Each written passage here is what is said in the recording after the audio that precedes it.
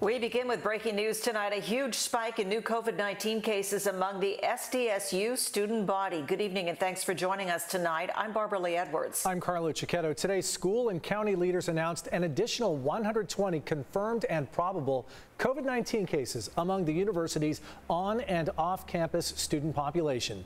News 8's Teresa Sardina has the latest from SDSU.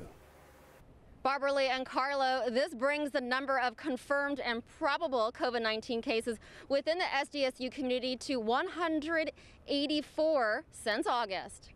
We've never shut down. We plan not to shut down, even when we started with the epidemic in March and we made decisions about sending our students home due to safety, as well as flipping into the virtual realm. San Diego County confirms it is investigating multiple clusters of COVID-19 cases within the San Diego State University community among students. Friday, the San Diego County Health and Human Services Agency confirms 120 probable COVID-19 cases within the San Diego State on and off campus student population. We are able to report on the number of students who are quarantined on campus, and that number is 150.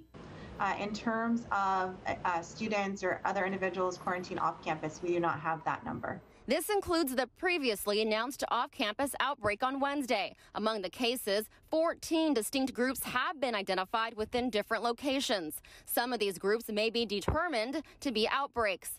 SDSU officials tell News 8 they're working closely with the county to investigate the COVID-19 cases and continues to reinforce the safety guidelines with students.